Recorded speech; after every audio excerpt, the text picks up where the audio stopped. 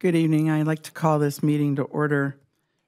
If you'll please stand for the Pledge of Allegiance, and Commissioner Sickelin will lead us in the pledge. I pledge allegiance to the flag of the United States of America and to the republic for which it stands, one nation, under God, indivisible, with liberty and justice for all. Thank you very much. Well, welcome to the Planning and Housing Commission meeting. We'll open up with any oral communications from the public. Persons wishing to address the Planning and Housing Commission are requested to state their name for the record. This portion of the agenda is intended for public comment. State law prohibits the Planning and Housing Commission from discussing or taking action on items that are not listed on the agenda. The Planning and Housing Commission would appreciate your cooperation in keeping your comments brief. And I have speaker cards, but they're for actual agenda items. So if there's no one else who'd like to speak, we'll go ahead and move on to the meeting minutes. I'd be asking for approval of the minutes, and thank you, Ms. Kilman, for the 15 pages of minutes from the marathon meeting on February 24th, 2020. Do I have a motion for approval? I'll motion to approve. And a second? I'll second. A second, please vote.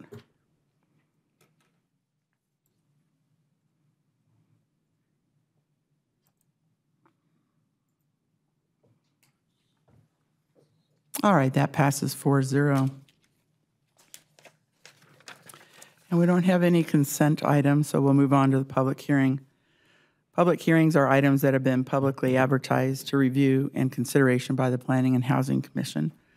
There are 4 public hearings tonight, basically one applicant with CZ 16-002, TTM 36608, TTM 36605, and V 2019-001 for the properties located east and west sides of Lincoln Avenue, north of High Grove. Applicant is David Claudon and Fontana Sylvain, LLC. Ms. Yang, would you go ahead and present, please? Thank you.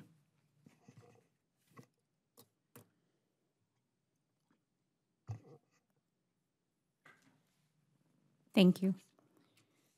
So as you said earlier, the project site is located on the east and west sides of Lincoln Avenue and north of High Grove Street. So the project site is actually comprised of 2 parcels.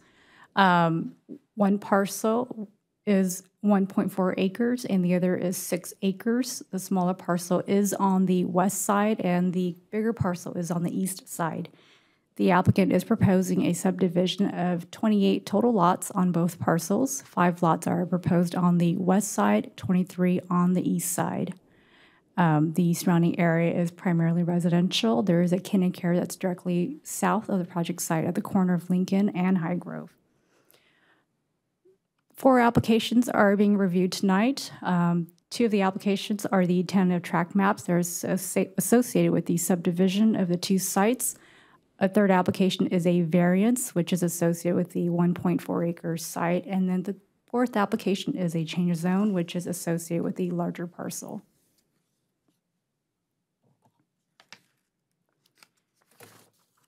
This is the zoning map of the project sites to give you a view of what the 2 parcels are currently zoned for, as well as the surrounding area. The smaller parcel on the west side is currently zoned R1 7.2. And that allows for the subdivision of single-family lots that have a minimum lot size of 7,200 square feet. On the east side, that bigger parcel is currently zoned agricultural and requires a change zone.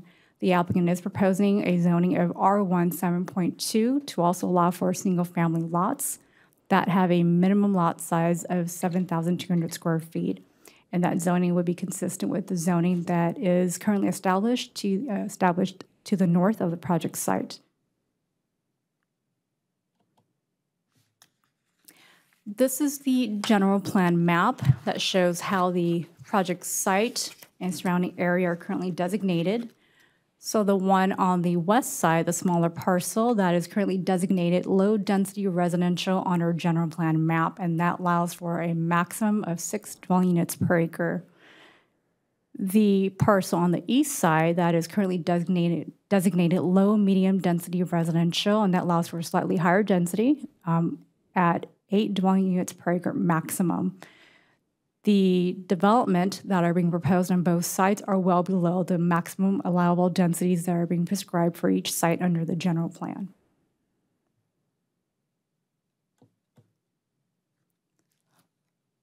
This is the layout of the map that's being proposed for the 5 lots on the west side of Lincoln Avenue. Again, this is the site that is currently zoned R17.2 already, and that allows for the subdivision of single-family lots with a minimum lot size of 7,200 square feet. The lots that are on this side of the project site range from about 8,300 square feet to over 10,000 square feet with an average lot size of 9,399 square feet. All the lots are designed to take access off of Waterfall Lane, which is the street that's located along the west perimeter of this track.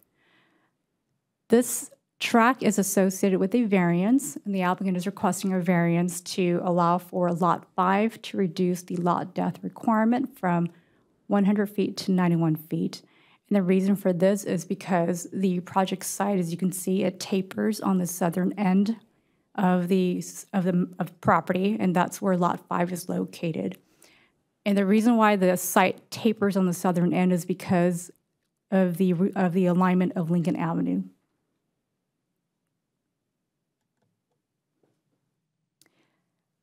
This is the layout of the map that's on the east side of Lincoln Avenue. This is the 6-acre parcel. The applicant is proposing 23 lots on this side.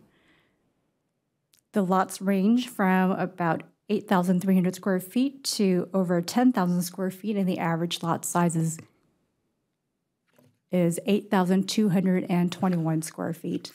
The applicant is essentially trying to finish off this block. He'll be bringing in the 2 existing streets that are located in the track to the north into the project site. Those 2 streets will connect to a new street, which will outlet onto Montoya Drive. All the lots are oriented towards the internal streets, so none of the lots will take access off of Montoya, Highgrove, or Lincoln.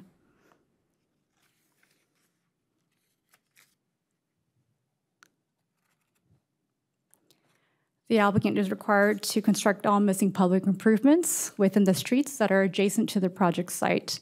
In addition, the applicant is also required to extend the sidewalk from the 5-lot track to connect to existing sidewalks that are located to the south of the project site.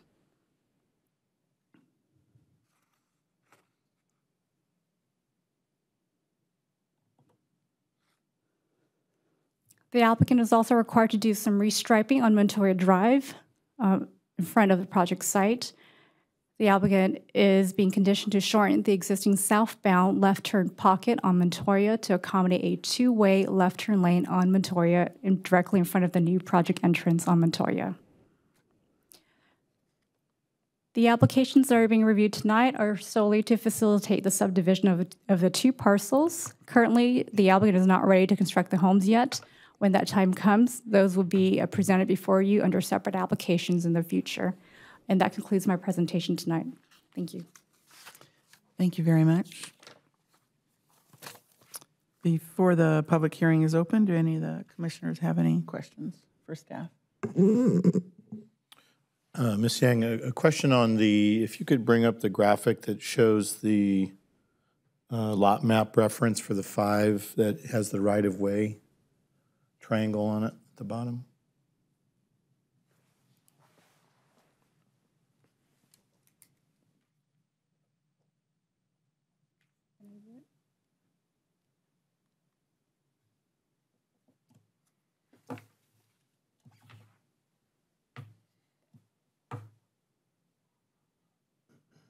Okay, I'll just ask questions. Is that who is ownership of that land? And noting in the application packet, the condition improves sidewalks. What else happens to that triangle of land at the far south end? Want to address this one? Good evening. The piece of property on the thin section between Lincoln and Waterfall, the portion of the property where the tentative track map extends to from Cajon Drive up to Highgrove is owned by the developer. The piece of property from Highgrove south to where Lincoln merges back in together, that piece of property is owned by the city of Corona. The way the city acquired the piece of property was when Lincoln Avenue previously extended down what we call Waterfall Lane. That's where the the old lot lines extended from. So the property on High Grove extended all the way over to Waterfall. So when we bought the portion of Lincoln Avenue, we were also bought the small sliver of property that was left over. So the city owns that in fee.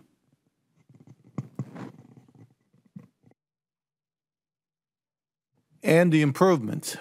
Obviously, the developer, when he builds his 5 homes, he is required to do the improvements fronting his street, both on Waterfall and on Lincoln, including sidewalk, parkways, etc. We are also requesting developer construct the sidewalk along Lincoln Avenue and Waterfall around the knuckle, and we would give him fee credits off the South Corona street fees for doing that work. Since that section is missing, and if we finish the rest off, we might as well complete the sidewalks. And the land in between the sidewalks would be landscaped? Yes, that would be landscaped, and he would get appropriate credit for that also. Okay, thank you. You're welcome.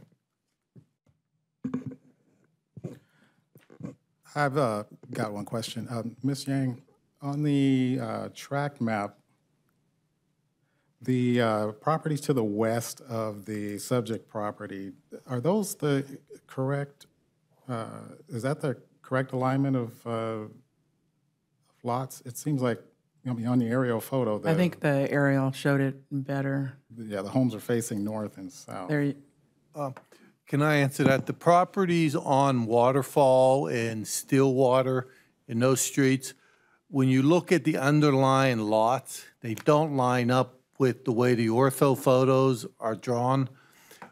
There was an old tract map that created small lots. When the developer built those lots, he merged multiple lots together and built these homes.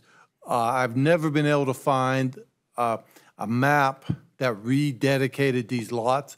So each property owner owns multiple lots or a portion of a lot that was done for the rest of that tract. That's why those lots are bigger than what's actually on the legal for those lots. Okay, thank you.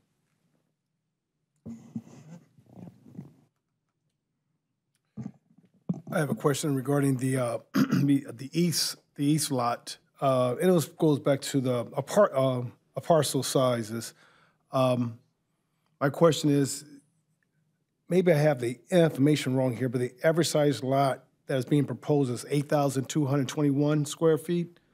That seems as though it's smaller than the existing homes that are just north. Is that correct?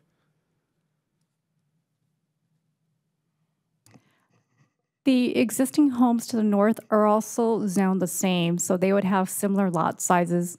We didn't calculate the average for that tract, but they would have similar size zone, similar size lots. Yeah, I have, I think you mentioned a 7208 being the small, up to 12,680, the larger. And I don't recall seeing the proposed homes have anything close to 12,000. I think the largest lot was around 9,000.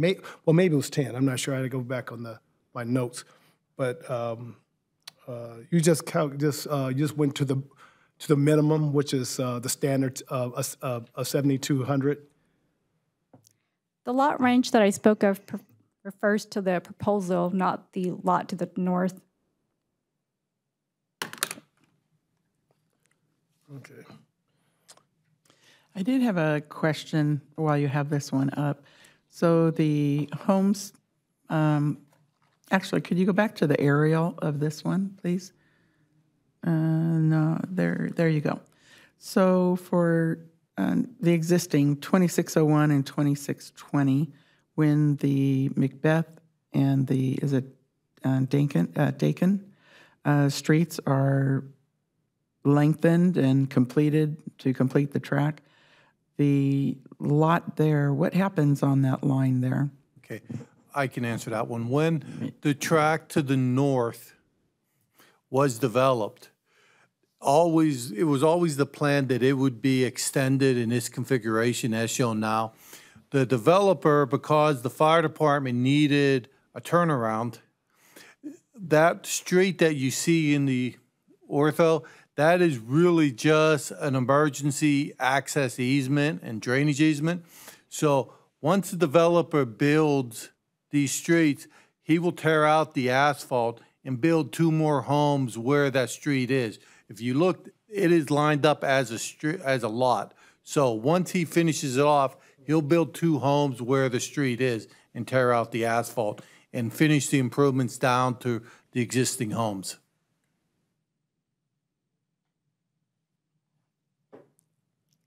So where it shows Lot 12 and Lot 19, that's the same as 2601 and 2620? No. 12 and 19 are in his development. He also owns the 2 lots that are labeled the addresses that you can see. So it's 25 homes, not 23 homes. He's subdividing, creating 23 homes, but ultimately, since he owns the 2 lots he will build 25 homes. Got it. Okay, I wasn't clear. The on 2 that. additional lots will be a part of a separate application. No, I believe those are existing legal lots, and he's entitled to build on them. I assume he'll include them in the precise plan when he builds these homes, but I think they're outside of this subdivision. And Ms. Coletta can correct me if I'm wrong on that. They are outside of the subdivision. Those 2 lots are not part of this project. Okay, I just wanted to know what was going to happen with those lots. Okay, thank you.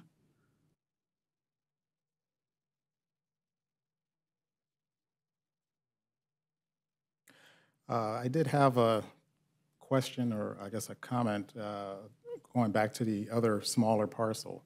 I did a few little calculations using Google Earth to measure out some of the existing lots in that area, of, probably looking just across on the west side of Waterfall Lane, and I'm coming up with average lot size around 12,000 square feet. And I know that these 5 parcels are all below, like about 10,000 square feet and below. So just, talking about trying to match the nature of the existing neighborhood, they are smaller lots. So it's something that, you can correct me if I'm wrong, but not so sure about my calculations, but that's what I'm coming out with. And I think you're right. We're going to hear from the open up public comment here in a little bit after we're done with our questions, and we'll be hearing about that also. Mr. Hooks, did you have more questions? I was on the same page. Okay. All right. If there's no other questions for staff, thank you very much. Appreciate that. Let me go ahead and open up public comment. I have 4 cards right now. Dave and Charles and Melina and Antonio, come on down. Or the price is right, sorry.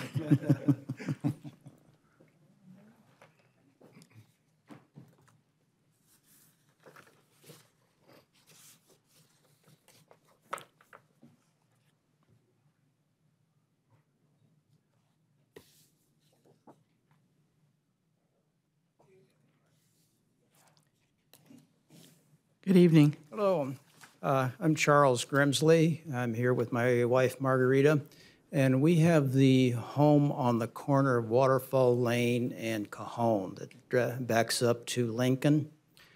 I think most of our questions or interest is in what is actually going to be built there, since we don't know what that is going to be exactly like yet. We were concerned about the size of the lots, though, because these are going to be smaller lots that might not be congruous with the rest of the homes in the area. I don't know how to address that other than that this is something that we're thinking about. Another concern that we have is how these are going to impact our view and our privacy, since we do have a very nice view of the mountains from where we are. And we know that there's going to be some impact. We're just hoping that that will be minimized. Also, the privacy we have in our backyard is really wonderful. And so we're hoping that the home that's built there on the corner of, the proposed home on the corner of Waterfall and Cajon will not have a major view towards the north. That's our concern. If there's any comment on that. I think we'll go ahead and take all the speaker cards, sir. I'm kind of taking notes. And the applicant could address your questions as far as what he thinks is going to come forward with a precise plan, which is down the road. Right. But while I have you here, walking the neighborhood, you have a unique size lot. Yeah. What's the history on that? Well, I can't really tell you. We've only had the house for 2 years. We know the previous owners had made a lot of improvements on it. Other than that, we really don't know anything about the property. Okay. And I do apologize for not meeting with you when you came by today. We were in the backyard and didn't hear you at the door, and I wish we'd had a chance to talk with you. That would have been nice. No worries. Okay. That's all I have. Thank you for coming down.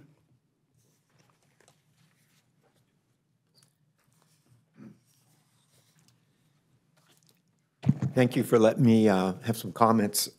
My name's Dave Welfel, and I live in the tract right to the north of the larger parcel there on Dakin Drive. And I just have a couple of comments regarding changing the zoning from agriculture to residential.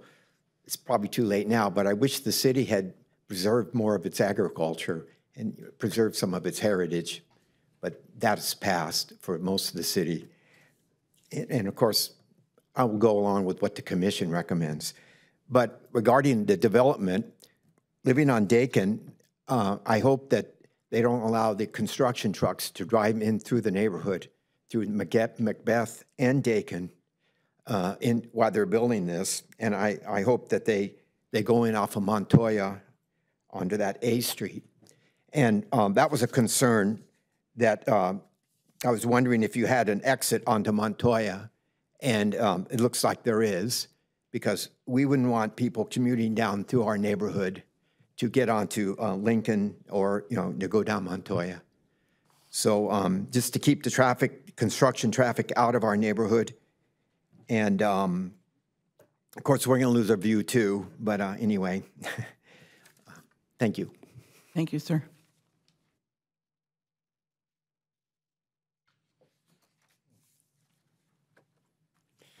Hello, thank you for letting me speak as well. My name is Antonio Espinoza. I'm on Stillwater, adjacent right to the smaller lot size that they are constructing. My concerns were in regards to Mr. Tim Jones' comments in regards to the lot sizes compared to the other homes. He is accurate on that. The lot sizes will be way smaller compared to the other homes. I feel it would really affect our overall look of our homes. It would be it would look way smaller than more crammed than the other homes around there.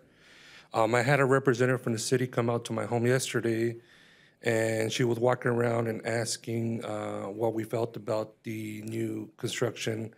She recommended that we're looking into possibly maybe making only 3 or 4 lots approved with maybe a park or dog park next to it to kind of improve the whole community. Well, that would have been me. Oh. Wasn't recommending, but I was sharing what your other neighbors are also. I didn't recognize you without your facial attire. But I also did agree to that. And we hope that does maybe help make the environment look a little bit more better, our home. And that's just my concerns, and I do appreciate you coming to my home. It was nice to meet you, and Nice to meet you too. thank you for coming down. No, thank you. All right, last one you show is Melina. Good evening. Hi, good evening. We live next to the what's it called? This construction site soon. So, my concern is that we have an elderly at home. So, she is 95 years old. So we're just concerned about the what they call this, the dust and the noise at night and something like that. So Are you closer to the bigger 6 acres? Yeah. Or okay. We're on the end of Macbeth. Okay. Yeah. We'll ask the applicant to talk about the construction process and what mitigating measures there would be to keep dust down, that sort of thing. Because our elderly has allergies and she's very sick, so yeah, thank you. Thank you very much. All right, I have Scott Nichols and Jerry and Mr. Richens. Yes, sir. Good evening. My name is Scott Nichols. I live at 2630 Galisteo Street. We back up to Montoya, so I'm right at Montoya and Cadiz, if you're looking on the maps. My questions, I have three. One is also about the construction process, so if we could get some clarification on timing of the construction. I understand that what's being built isn't known yet, but I'd like to find out when the start times are, when the end times are, the projected start and end of construction, as well as the time of day for construction, and which days of the week, if it's going to be 7 days a week or 5 days a week. I'd like to get information on that. Second point is about the sidewalks. You guys were asking about the sidewalks earlier. On the other side, I'd like to know what's going to happen on the bigger property, on the 6-acre property, if there's going to be sidewalks along Montoya, Lincoln, and Highgrove. Because that is not, there's no sidewalks there. It's all just dirt. Used to be an orange grove. And then my final question and concern, my biggest concern, is about the ingress and egress off of Montoya onto that street that's going to be new right there next to Lincoln. I was wondering if a traffic study has been done there. We've got a lot of people speeding down that street. I'm sure the people that live on Dakin hear that just as much as I do. And I have concerns about accidents happening at that location. Okay, thank you. Thank you.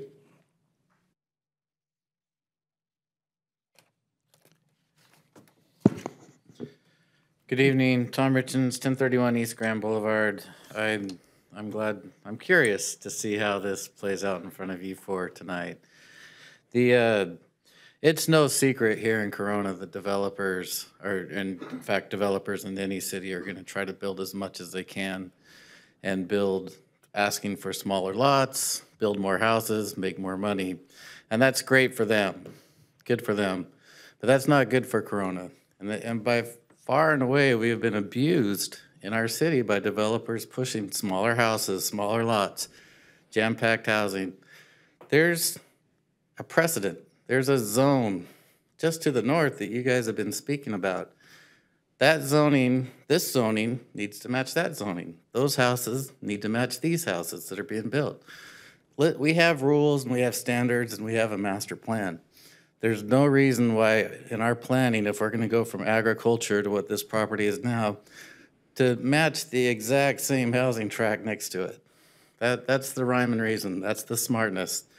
Right now, what I see is a developer bullying the city. And I see a developer here tonight to try and bully you guys. So I'm hoping the four of you will put an end to it. You have the power to tell this developer, stop, go back to the city, match the zoning to the north. That's how it was planned out. You see the lots where the road cuts across. You could tell it was meant to be extended. It wasn't meant to be extended at a different zoning. It was meant to be extended at the current zoning. So this is where we stop. You guys are the defense. And I'm hoping, and I have friends in this neighborhood. The Steinmeyers are here. They're here to look at it. My mother lives just down the street. This is the time where you guys get to protect the citizens, not the developer. The city's taking care of them. So secondly, here's a thought that I'm hoping the citizens will take into consideration. This is an old agricultural field filled with mice and rodents. And the second construction breaks, just like we know from all the other developments in this city, those little animals, those little critters go running. They have to go running somewhere, and they're going into your guys' houses.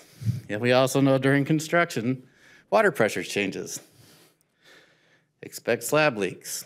Expect water changes to your house. It's gonna happen. Those are kind of the evils that go with construction, but if we're gonna ask the citizens to endure that, we can ask the citizens to at least give them a nice look for look, not jam-packed housing by a developer that's just looking for profits. Thank you. Thank you. And Jerry? Hi. Comments. My name is Jerry Castillo, born and raised Corona. It's a shame that our character and our footprint of the city is going away. The groves that were on the corner were fantastic. It's probably the only area that really had groves in the town. I mean, we lost the Corona Library. That was an icon. Sad to see. Anyway, I live west of the small development. The idea earlier about 3 lots and a dog park is fantastic. My lot's over 14,000 square feet.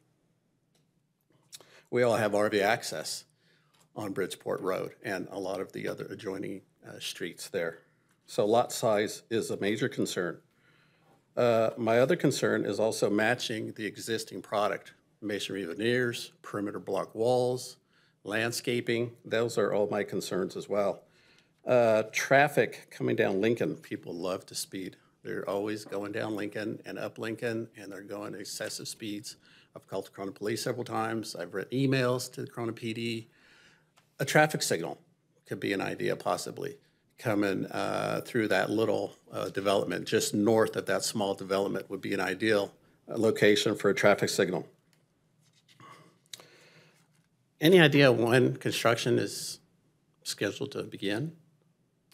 We haven't heard, we don't have a precise plan in front of us, so that'll come back to us later. Okay, all right, good. Because construction traffic, obviously street sweeping and all that type of stuff will be a concern as well. And anyway, those are my comments.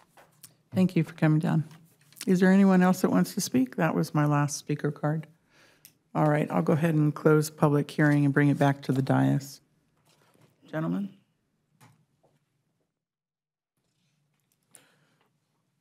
I don't have any questions at this time. Like is the developer, the applicant here? Okay, anyone else have any other comments? Go ahead. Just staff question to either Ms. Yang or to Tom. Within the conditions of approval, in looking through that, how is the plan to regulate construction traffic? I don't necessarily see that in the list of already developed housing area next to this new development. How would that be addressed normally? Normally, we do not condition the track versus construction traffic, but we highly recommend that you separate construction traffic from the residential traffic. So my opinion, when they do this, it's difficult because there's one access off of Montoya Drive. You also, the existing homes, we would not want construction traffic coming up through the existing homes. So I believe that the construction traffic will come in off Montoya. They'll branch around so that you can start building in and phase it as you come through without mixing the construction traffic and the residential traffic.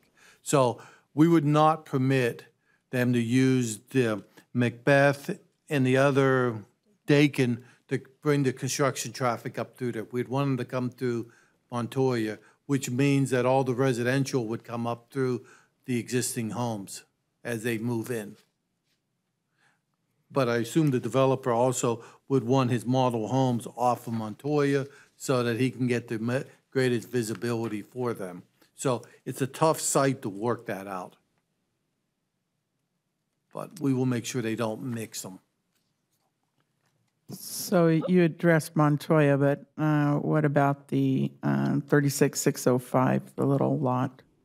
Those 2 lots cannot be developed until the street is built through and there's appropriate fire emergency second point of access.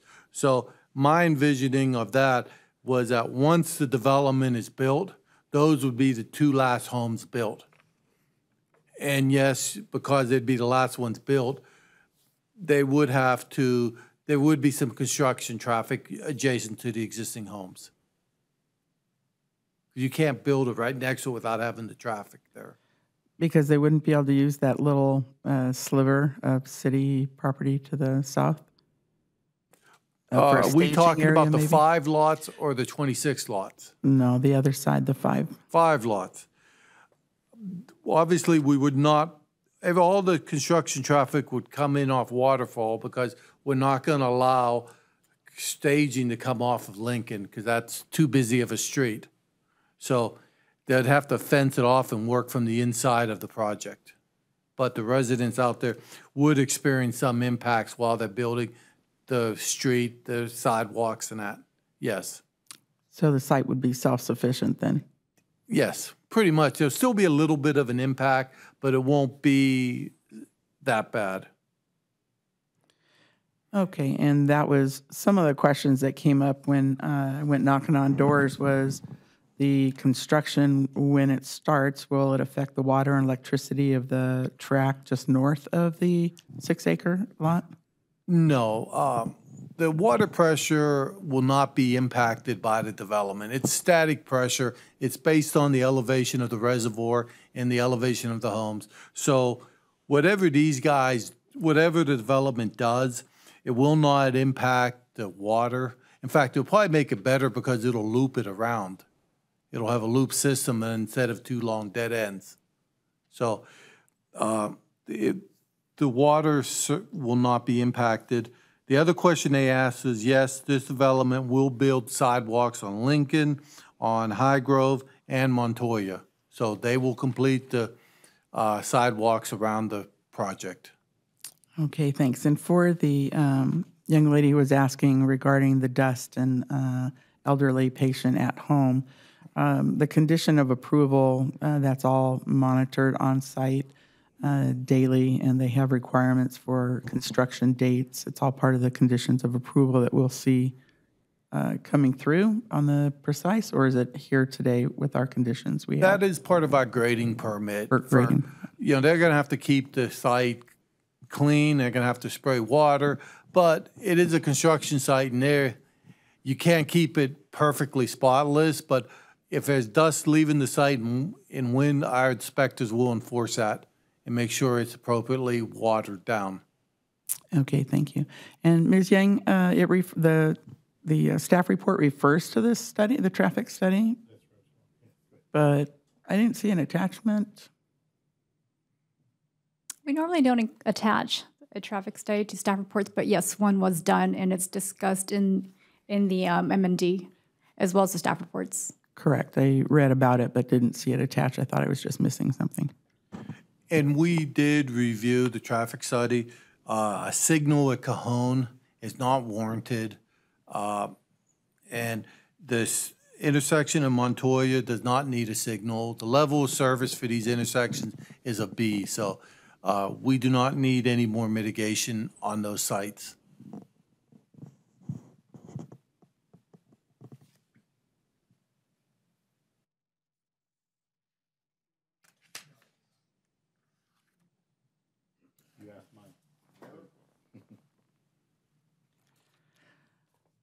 Okay. Regarding knocking on doors and reaching out to the community, quite a bit of feedback, and this is directed to the applicant probably. So maybe I'll wait until after the applicant comes forward. Could we ask the applicant to come forward?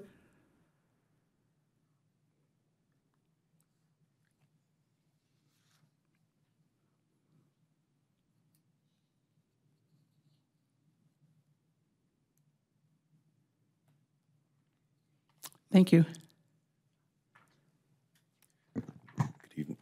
Good evening, Madam Chair and Commissioners. My name is Dennis Armstrong. I'm with Armstrong & Brooks Consulting Engineers. We're at 1350 East Chase Drive in Corona, and we're the civil engineer for the applicant.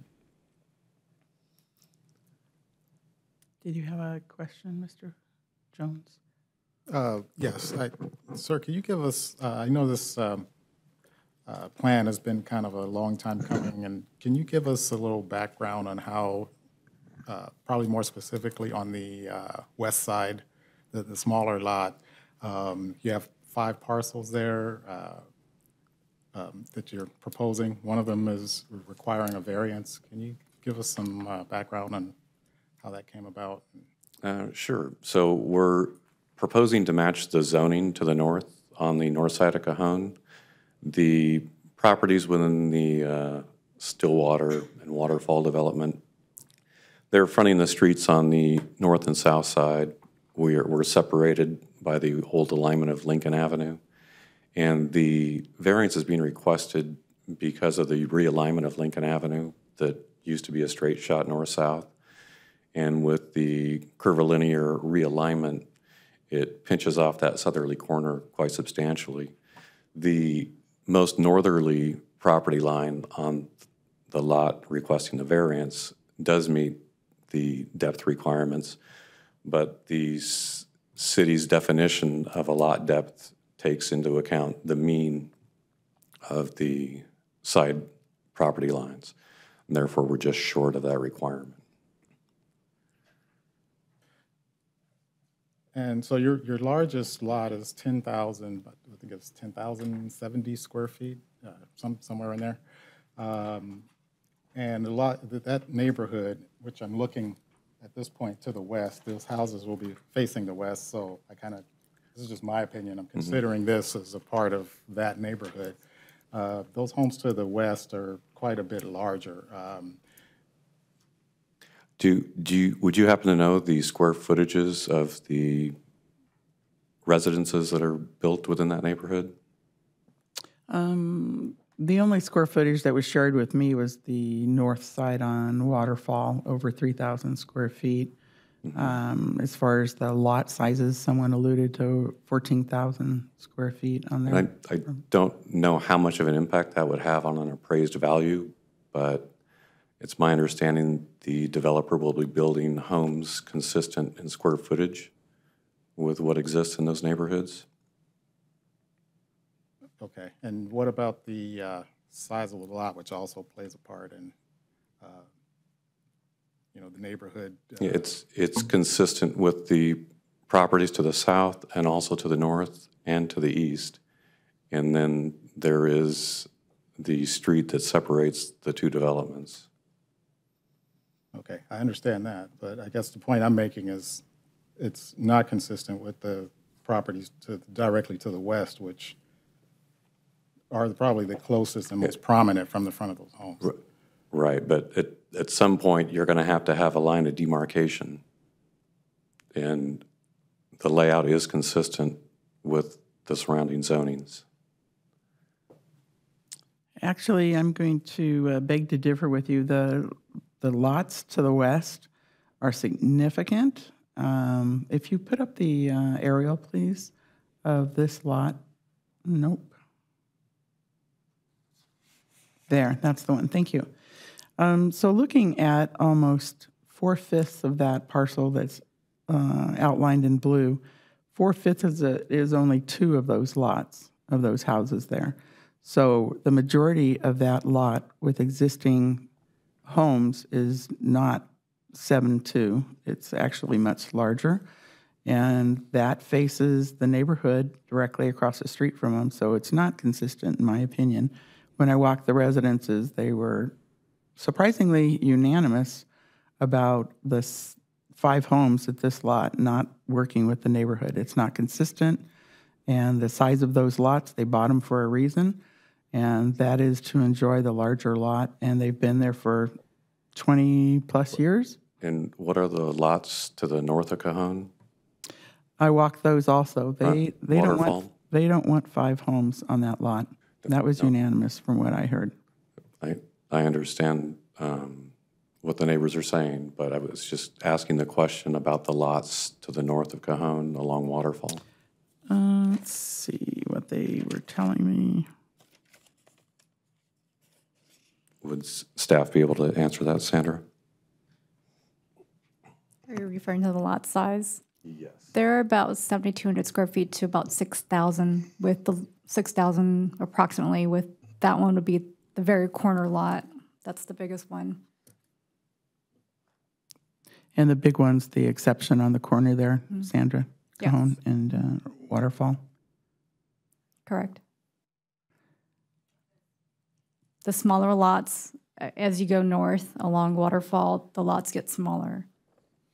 Right, because that strip gets smaller down there, up there towards the top. Which is a similar situation that we have to the south. I asked along the same line, looking at Shady Mill and Stillwater, addresses 1143, 1133, 1123, all of those lots, what sizes are those roughly? All the lots that are in all the lots within those older homes that are built in the 80s along Shady Mill and everything, they're about 11,700 square feet. The end lots that face like Oak Avenue and Waterfall, they're slightly larger. Those end lots are about 9,600 square feet. Okay. Mr. Hooks, do you have some? Well, I think the lot size is going to dictate the size of the home. I know this a little early, but it'd be really nice to have a snapshot of the planned home size that is being that's specified for that parcel. So I guess the next time around we're going to have to visit that. But yeah, I'm assuming that the lot size for now, I'm assuming that the lot size was designed or created on a size with a size of a house in mind. Is that correct, or? I can't answer that directly, but if you take an 80-foot wide lot and you have a 10 and a 5-foot setback, you would have a 65-foot building envelope to play with, and they're 100 feet deep. So you could have a building footprint up to 3,500 for a single-story home. And if you go 2 stories, you could have a 2,000 square foot footprint and have approximately 4,000 square feet. So the square footages are going to be consistent with the existing development to the west. And when properties are appraised, it's a lot of times based on cost per square footage, not necessarily lot size. Well, when you have smaller lots, typically you have a massive increase in the neighborhood. So I think lot size does play a role, in my opinion. That's all I have. Go ahead. Thank you. Mr. Armstrong, a question. So the variance that you're applying for the 5th lot, what other alternatives did you look at within this parcel? We looked other than asking for a variance? Yeah, we looked at orienting the lot in a north-south manner, and that was not supported by staff. We looked at eliminating a portion of the CFD lot along Lincoln and granting that as an easement, and that was not supported by staff.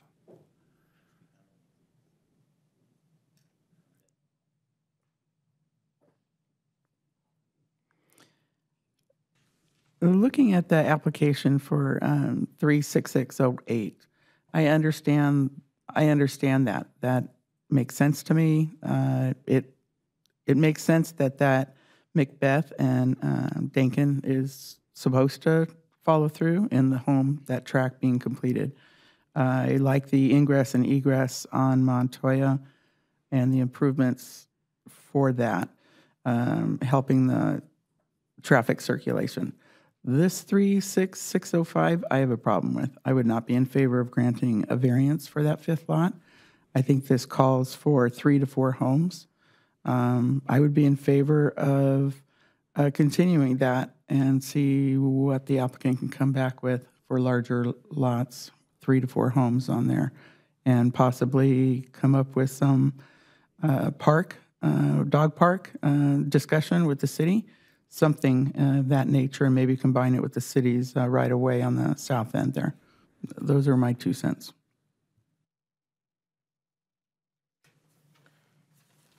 I just wanted to add that my feeling is that those lots on that 1.4 acre lot, parcel should be roughly 12,000 square feet. What we have, and I understand to the north, they're a little smaller, but to the west, which is the majority of this neighborhood, we've got pretty large lots with RV access, and not that these have to have that, but I do think the lot size matters.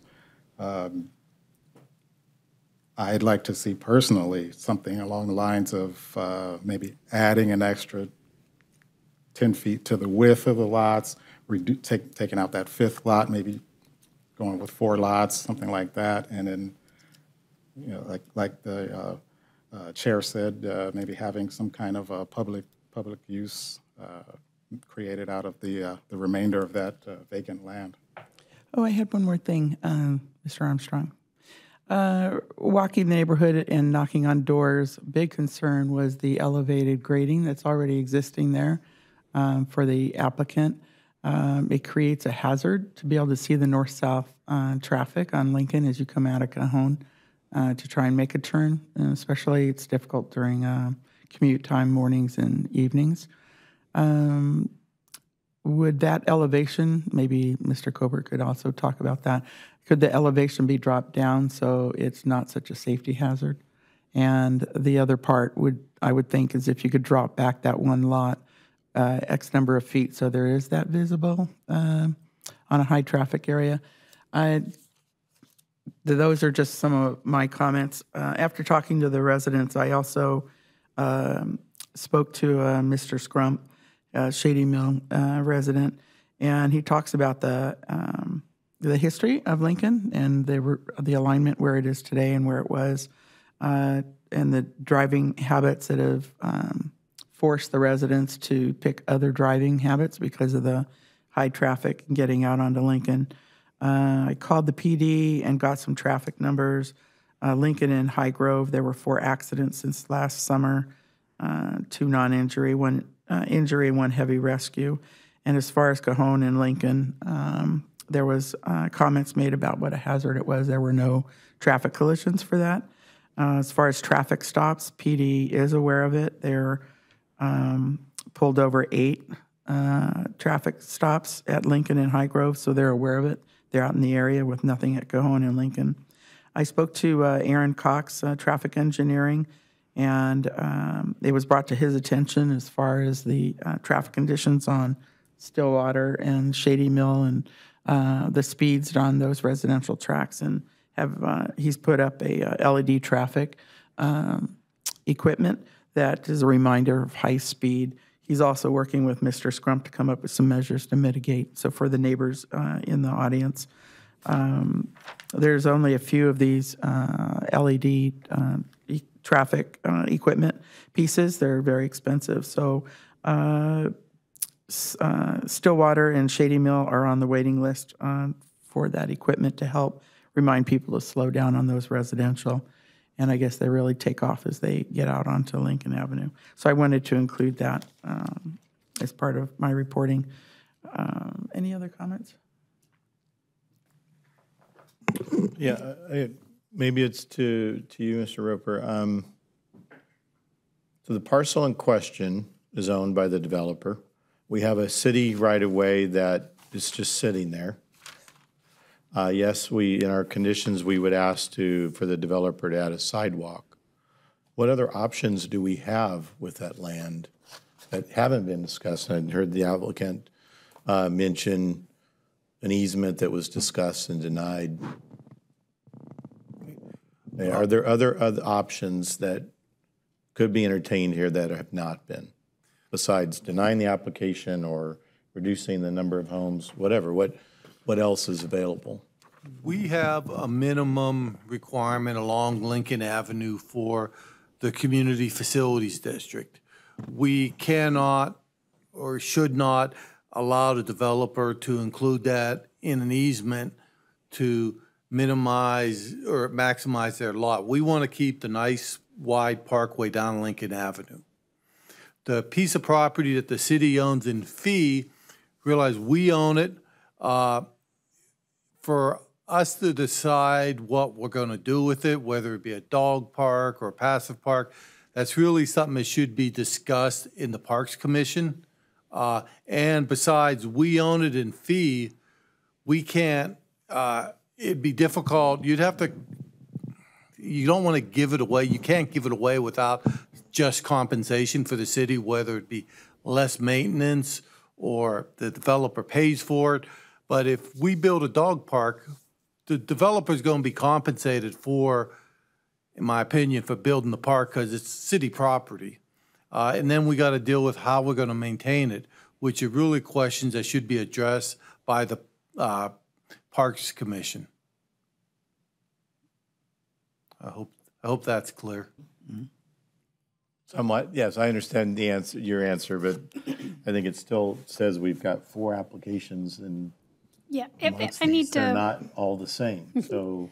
if I can provide some guidance a little bit here, my job is just to tell you what's currently the situation and what the land use law is. So can we put up the locational map, please, Royal, so we can have a visual of what it's currently right now? Keep going. There you go. Go back. So this is the situation you have before you. The property that you're talking about, which is the smaller piece, is already zoned R17.2. He's not asking you to change the zoning of that parcel. Therefore, he has tried to design it to meet the criteria of those zones. However, in addition to that, he has come before you with a variance because he says he needs a deviation from the development standards. So really the option before this commission this evening is whether or not you want to support that variance. If you don't want to support that variance, then it pushes him to go back and look at the project, what basically comes down to 4 lots. But to dictate that he do something substantially larger than what the zoning allows is going to get a little tricky because we've already entitled it for R17.2. Looking at the map, all of the lots are well above 8,000.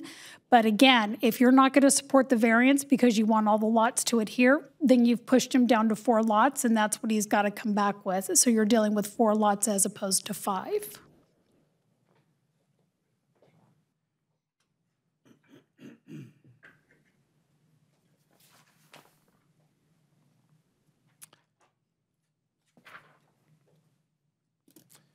Ms. Clado, but what we could do is, since it's 4 applications, 2 tentative track maps.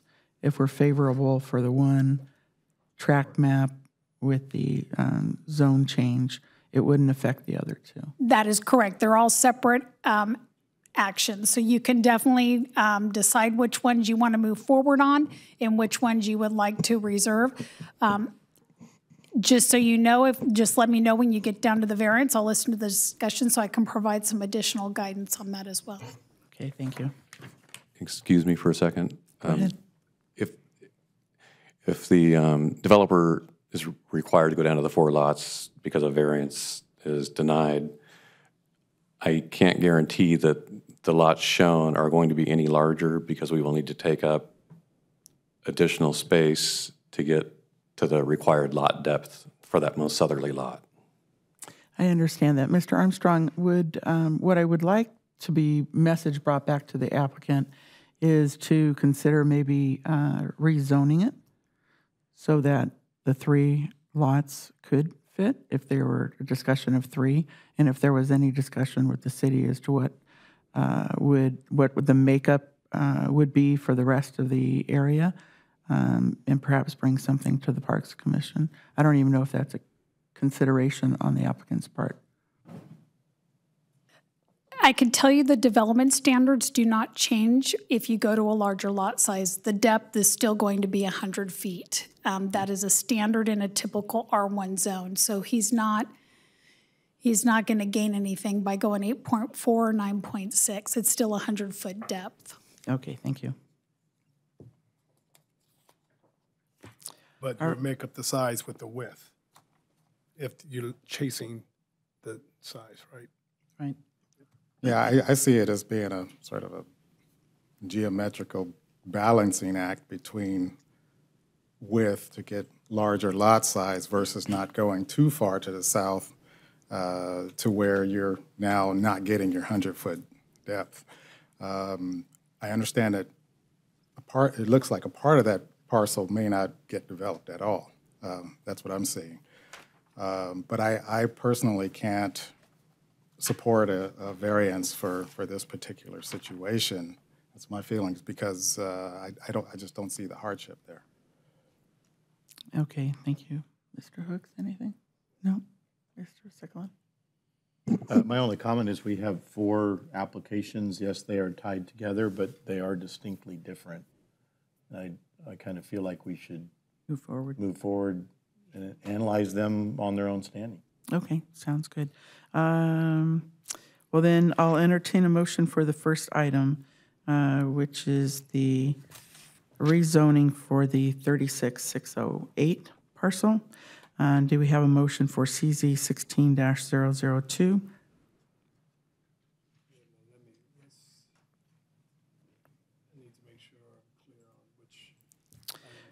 The zoning would be changing it from agricultural to, That's the 6 acres. that's the 23 lot, 6 acres, correct? Did you want to make a motion?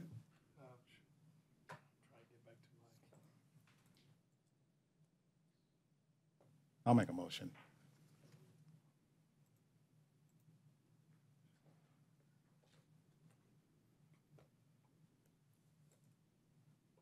Okay, I'll move that the Planning and Housing Commission recommend adoption of the mitigated neck deck and mitigation monitoring plan and approval of CZ 16-002 for the City Council based on the findings contained in the staff report. Okay, I have a motion. Can I have a second? I'll second. And a second. Please vote.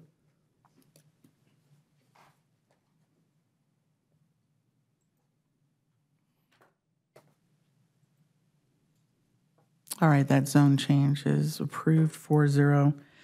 And the second part of this would be for the tentative track map, the larger parcel, 6 acres, so 36608. May I have a motion for approval? I would motion to approve tentative track map 36608. Although not a added condition, I would like to note that our discussion regarding the construction management activities be updated in the condition of approval. The flow through the existing homes that was discussed. Okay. You can definitely add a condition that construction traffic not use residential streets. It's Sure, a given, but Yeah, we've let's done add it. that language then, if that's the Absolutely. easiest approach, that construction language not access the existing housing development. And then we can also implement a vector control plan prior to grading as well. Okay, with those 2 conditions, with vector control and construction management flow, I have a motion. Could I have a second, please? I'll second. Second. All right, I'll go with Mr. Jones for a second. Please vote. You have to be quicker.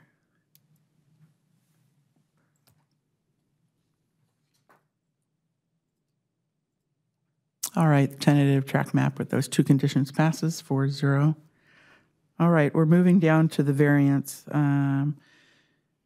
Need a motion for V 2019-001. Is it? Madam Chair? There we go. Wrong way. Start back up a little bit. I need a motion for tentative track map 36605.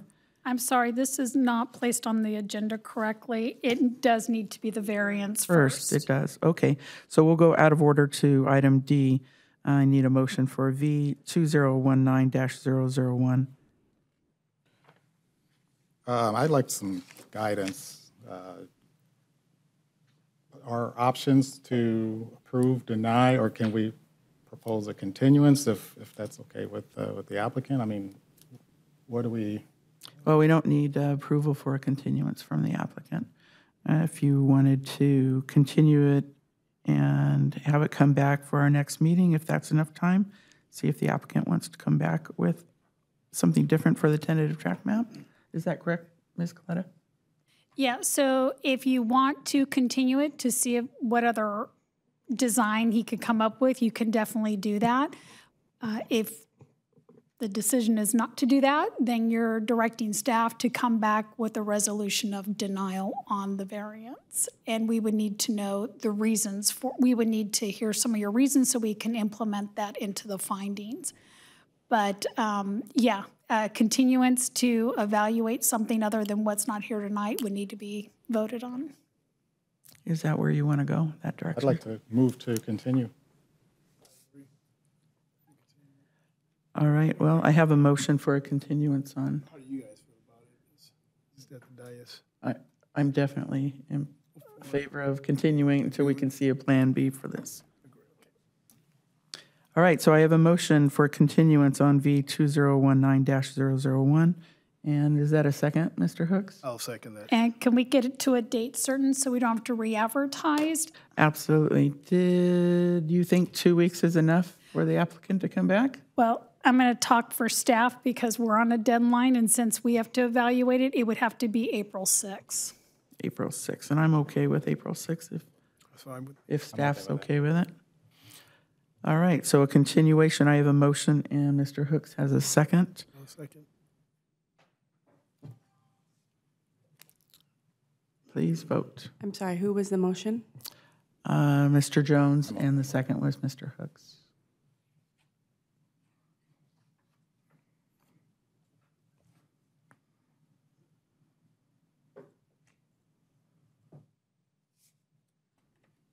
So a yes would be a continuance at this point.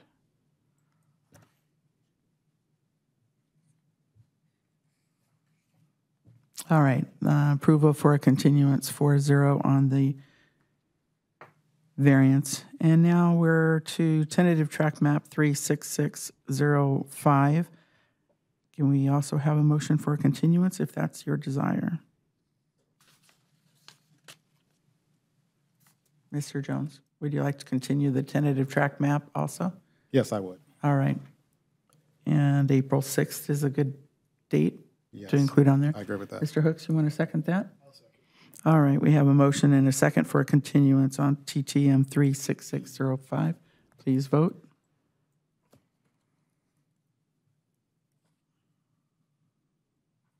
And that also passes 4-0. Thank you, Mr. Armstrong. Thank you.